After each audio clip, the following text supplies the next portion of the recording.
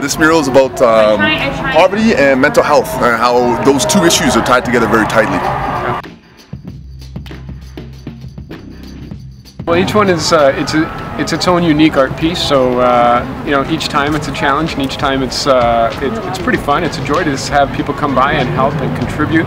And for this topic specifically, you know, this one is one that a lot of people struggle with in darkness. You know, you don't see it, and if you do see it, then at that point it's always people who are in crisis.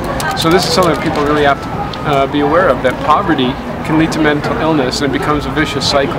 And people feel more and more isolated from society, and they find it harder and harder to build themselves up, especially since there's such a stigma on being poor and on having a mental illness. And both of these are just normal, you know, human experiences in this society.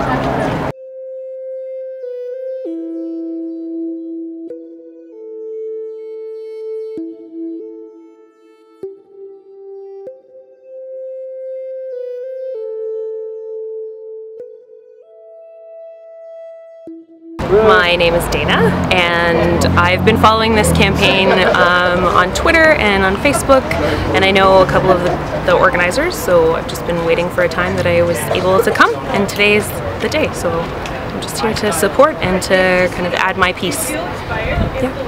I think it's really powerful. I think that I saw like the graffiti kind of done by kind of what seems like passerbys, and I think that that's really important, that like everyone can add something and that everyone has a story to tell about mental health. And I think that the place that they're at, so we're at YES at the Armory, and that's a really important place because many young people who are here live those cycles of poverty, mental health, and criminalization. And I think it just ties into everything that they're doing, and is a really important place for even passerbys at the fringe to learn something about the realities of young people in Edmonton today. So it's awesome. My name is Colleen Ring. I'm a board member with the Edmonton Gandhi Foundation, and I actually came down to the area to meet with Renee, who's the director of the Humphrey Center for Peace and Human Rights.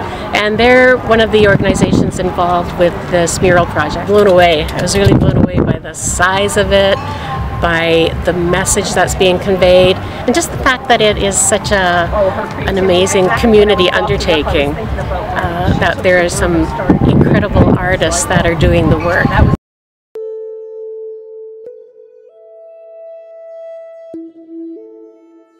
Better to have something to help people out that are out here, show them what it's not to do on the street, and get them back into their homes. It's creative. I think that it's better for them to go back to their homes, find a better place to go, and restart their lives. It's increasing more people dying also, because they can't take it anymore, especially if they're out on the street. They have nowhere to get their meds sent to, so their only solution is to end their life. One of the things that I thought was really positive today was some of the quotes that people brought.